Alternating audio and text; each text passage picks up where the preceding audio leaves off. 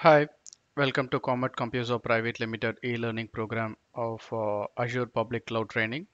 Myself, Ilan Cherian, Technical Director at Comet Computer Private Limited.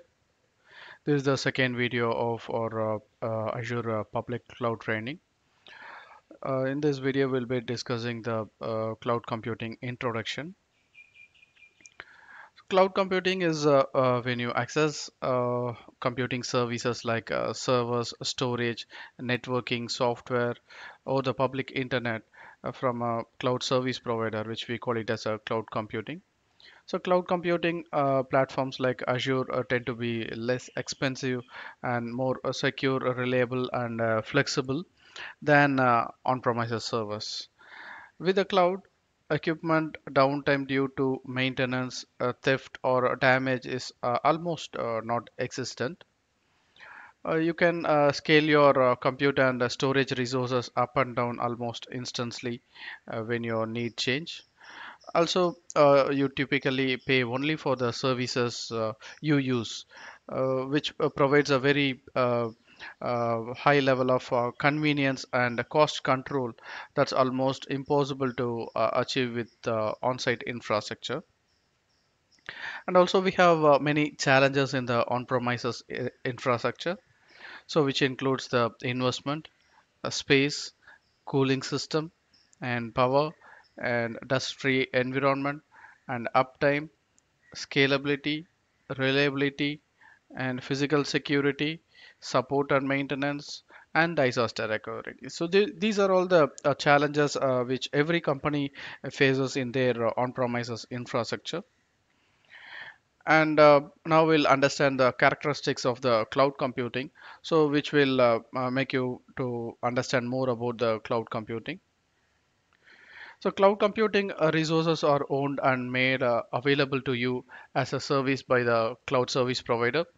Cloud computing resources are located out of your site and maybe far from where you are. And you access the resources using a web interface or APIs and protocols over the public internet. And the other important characteristics of the cloud computing is it is a self-service. So it means that you need not to depend on anyone else to create your resource or delete your resource or manage your resource or do any changes to your resource. So you can log out to the portal of the service provider and you can do the changes whatever you want, and it is going to be get applied immediately. And cloud service provider use a virtualization to obtain multi-tenancy. That is, the same hardware is shared by multiple customers, and you pay for the resources what you use, and also the capacity you reserve for. Even Azure has a pricing option to reserve the instances for 1 year or 3 year. So in that case, you're going to pay in, you'll be paying in advance for your resources.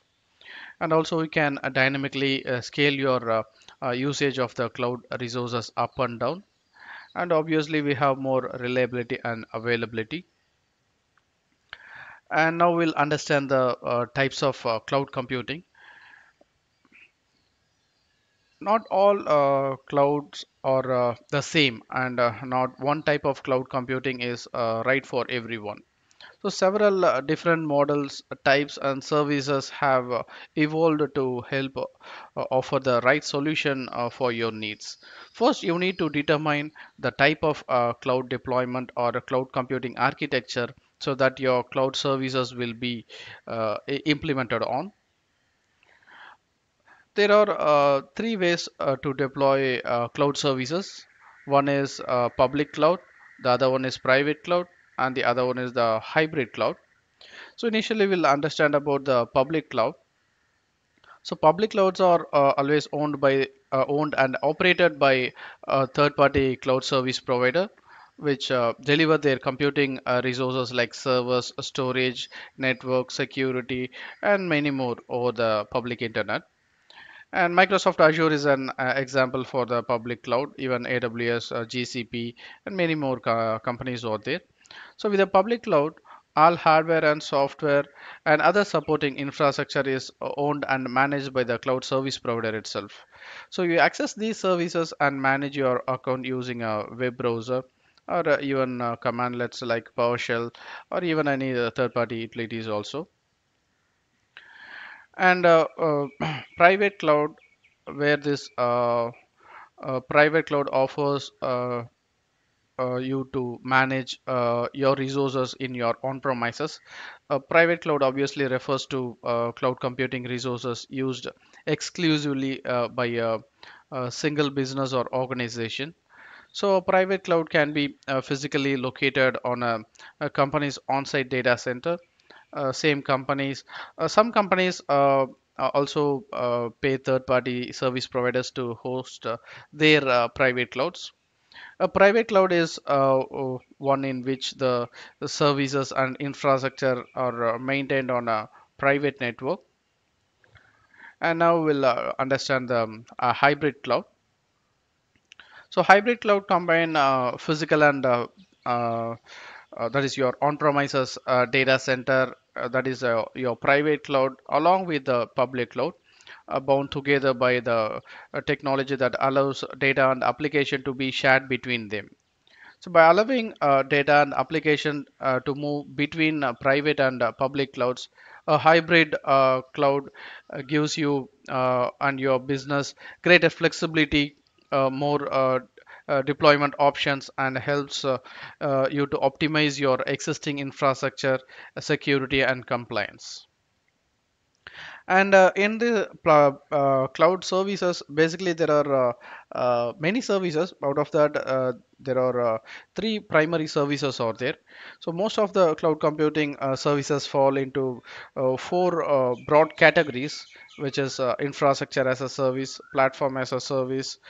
Earlier we had software as a service, not serverless computing, but now we also include this serverless computing as a service under the types of cloud services. So now we'll understand infrastructure as a service. So in infrastructure as a service is an instant computing infrastructure provisioned and managed over the public internet. It is the most basic category of cloud computing services. With infrastructure as a service, you rent IT infrastructure, means servers and virtual machines, storage, networks, operating system from a cloud service provider on a pay-as-you-go model basis.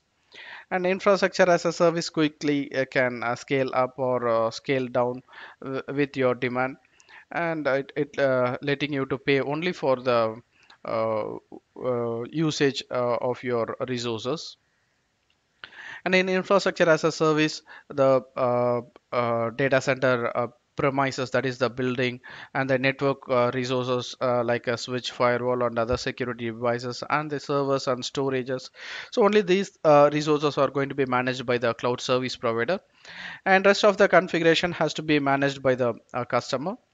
So infrastructure as a service helps you to avoid the expenses and complexity of buying and managing your own physical servers and other data center infrastructure. Each resources is offered as a separate service component, and you only need to rent particular one for as long as you need it. A cloud computing service provider such as Azure or AWS or GCP so manages the infrastructure while you purchase, install, configure, and manage your own software, operating system, middleware, and the applications. Now understanding about the platform as a service. So platform as a service refers to cloud computing services that supply an on-demand environment for developing, testing, delivering, and managing software applications.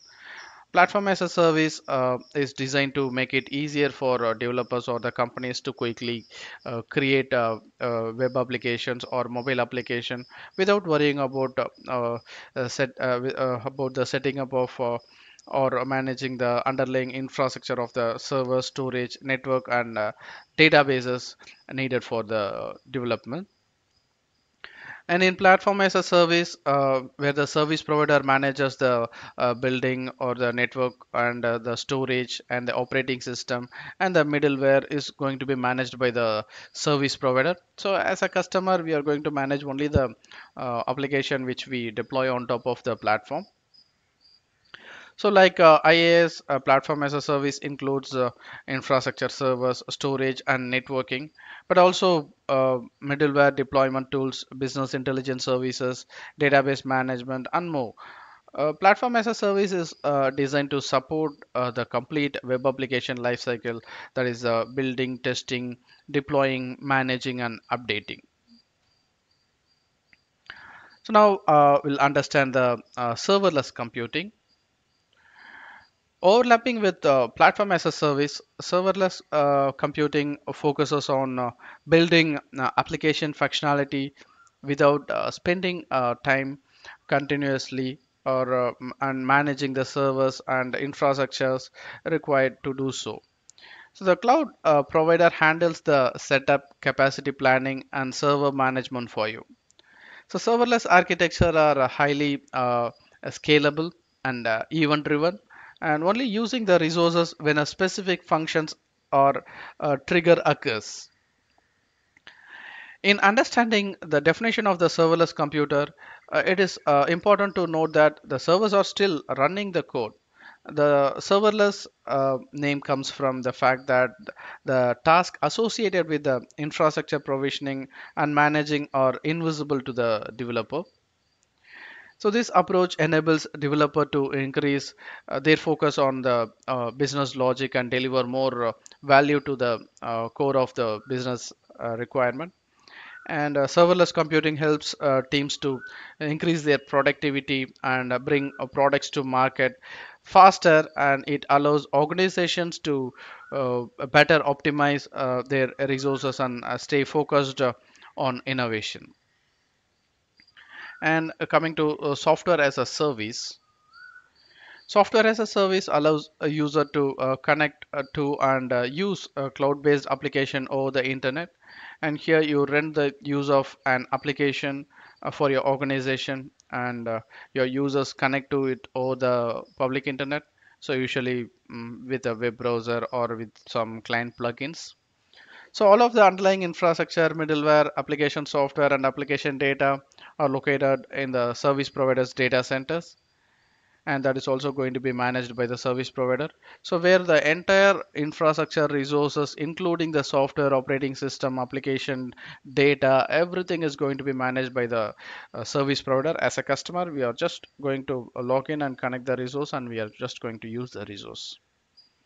So the service provider manages the hardware and software, and with the appropriate service agreement, will ensure the availability and the security of the application and your data as well as. And software as a service allows you and your organization to get quickly up and running with an application at minimal upfront cost. And that's the end of the topic. I believe you got a good better understanding on what is cloud and what are all the types of cloud available and what are all the services of cloud available. And in the next video, we'll be discussing about the Azure global infrastructure. So until then, bye bye. Thank you.